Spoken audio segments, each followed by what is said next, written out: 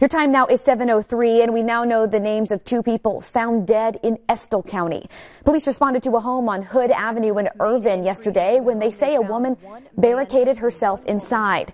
After successful negotiations, police entered the home and found the bodies of 68-year-old Barbara Williams and 71-year-old Charles Williams.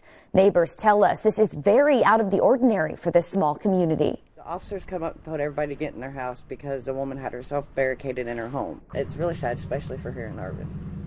Yeah. Because you don't hear about that kind of stuff. Now, police tell us that this investigation is still ongoing and those two bodies are being taken to Frankfurt for an autopsy.